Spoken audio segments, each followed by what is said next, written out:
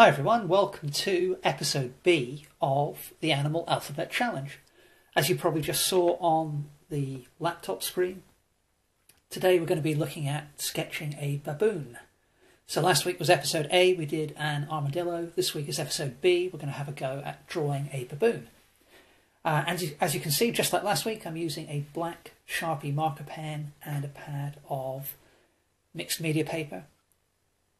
This is A4, so it's relatively small.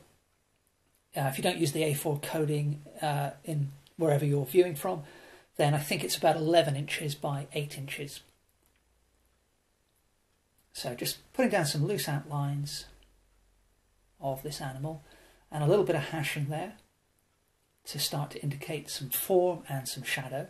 And the idea behind these videos is to just do some really quick sketches. Some of them will work out better than others. But the idea is to complete the entire alphabet, A to Z, with an animal representing each letter. And I'm deliberately drawing animals that I don't normally draw. So if you're used to visiting the channel and checking out some of the videos, you know that I quite often draw cows, sheep, horses. So the idea for this project, as I just said, is to try and do other animals. So that first sketch, that was okay, but I thought I'd give it another go. Same photo. The photos I'm using for all of the animals, in general at least, are available royalty-free on the website Pixabay. So that's Pixabay. You have to get an account, but it's free to sign up.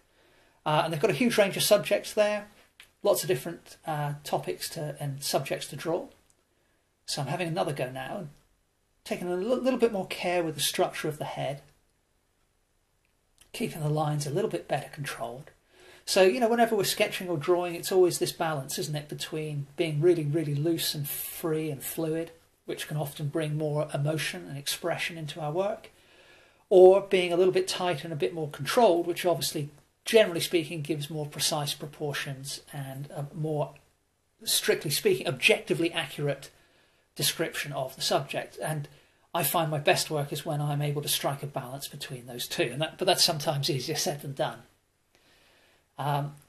Now, some of the animals I do and some of the poses they're in are going to be more challenging than others. Because I'm limiting myself to using the Sharpie pen, that has advantages and disadvantages. So there are going to be certain textures and effects which I'll probably find easy to do with the pen, and equally some will be more difficult. So some things you might do quite easily with a wash of watercolour, are going to be difficult to do with the Sharpie pen. But you can see I'm able to sort of just pick out little details on the eyes there. And just putting in some hash lines and some shading around the nose. A little bit of fluffiness around the ear, the edge of the ear there. So because the Sharpie puts down bold marks in general, you almost have to make a decision sometimes, how am I going to depict this? So that second one was better than the first, but I thought, well, I'll give it another go, but I'm going to use a different pose this time for the baboon. So this time the animal is actually perched up on top of a vertical post. So I'm going to try and do the entire body and everything. So just beginning quite simply, getting the structure of the animal in place. And there's the right hand foreleg coming down. Putting an outline in for the left hand foreleg. And you can see I'm keeping the lines fairly loose.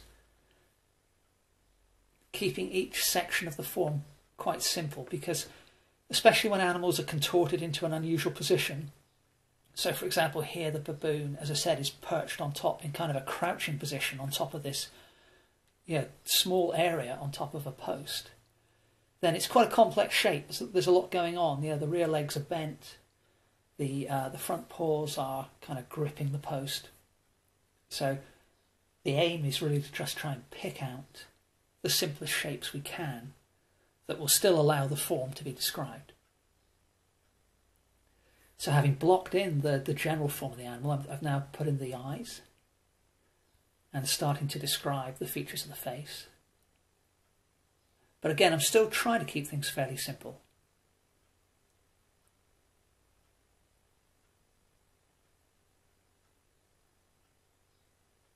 Now, although I'm working on A4 here, I'm having to work, same as the last two sketches, I'm having to work a little bit smaller than before because I need to leave enough room to put the post in place so that he's not just sat there and floating in space.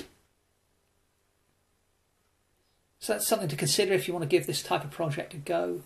You could just do a series of faces of animals, or they could just be silhouettes. You might choose to use the same colour that you wouldn't normally use. So, for example, perhaps you don't use magenta that often. Then you could just do a whole series of animal paintings in just magenta. So it's really good fun to experiment with colours or subjects or techniques or time constraints or orientation of the paper. Anything which you don't normally do, it's really good fun. It's almost like an artistic holiday, really. So you can see now I'm just starting to block in regions of shadow. Having done a little bit of line work to get the general structure, I'm now just blocking in regions of shadow and trying to keep my mark making fairly loose.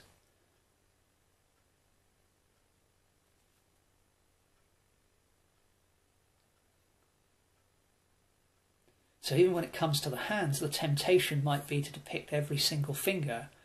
But as we're trying to just create these sketches, in a few minutes, then it's better just to think of them as almost as mittens, really.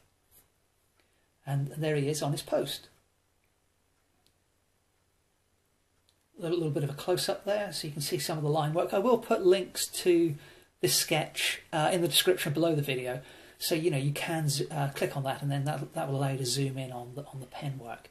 But having had a closer look, I thought, well, you could do with a few little touches here and there just to kind of grab the expression a little bit better than I had.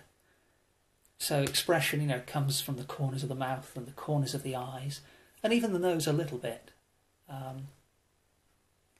There we go. So here's the finished sketch, and hope you enjoyed watching this one. So as I said, we're up to letter B. Episode C I'll try to pop up in the middle of next week sometime. So hope to see you next time for the next episode of the Animal Alphabet Challenge. Thanks very much for watching.